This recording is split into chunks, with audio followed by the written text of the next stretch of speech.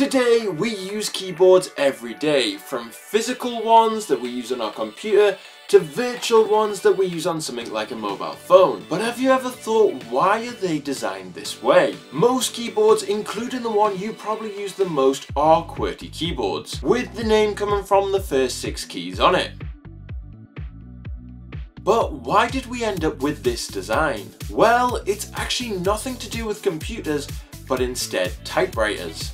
When typewriters first came about, there was actually several versions of keyboards you could get on them, with the Qwerty keyboard becoming very popular as it would mean typewriters would jam a lot less often. Typewriters used to jam if you hit the keys too fast, especially the same key. Trying to type someone sleeping in a book must have been an absolute nightmare.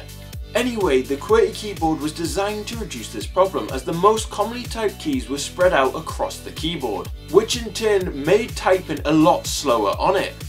And this was perfect for typewriters as it meant they would jam a lot less often, meaning more work could be achieved. But why did we keep this keyboard design when computers came in? It's not like computers were gonna jam.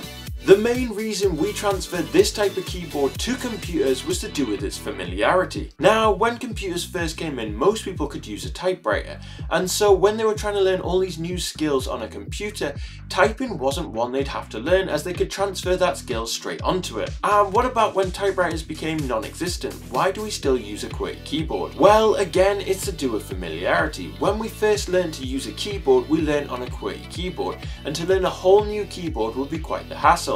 And so therefore we're stuck with the Qwerty keyboard, even though it was designed to make typing a lot slower.